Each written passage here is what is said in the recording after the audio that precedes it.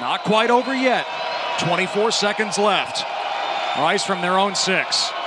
McMahon from his own end zone, and it's caught by Rosner. First down across the 25 and out of bounds. McMahon flushed out to Esdale. Clock will stop momentarily with the first down at the 40-yard line. Rice must have a touchdown. McMahon floats it. Rosner is down there. He's got it inside the 10 on the final play of the game. It is over. Unbelievable that Rosner comes down with this ball. I think the question that the officials are discussing is whether or not when he landed, was there any time left on the clock?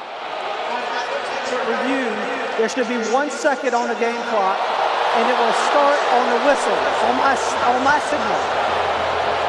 And Dana Holgorsen wants to call the final timeout here. Which I don't know that I agree with that Why does decision. he want to do that? Watch Check Brad out Rosner right in the middle at about the 12-yard line. Makes the catch at the 1. And the knee goes down. There's a second left. They got the call right. Here we go from the 9-yard line. They're going to come after McMahon. Rice for overtime. End zone broken up, intended for McCaffrey. Jace Rogers bats it away. And Houston puts the game on ice at last.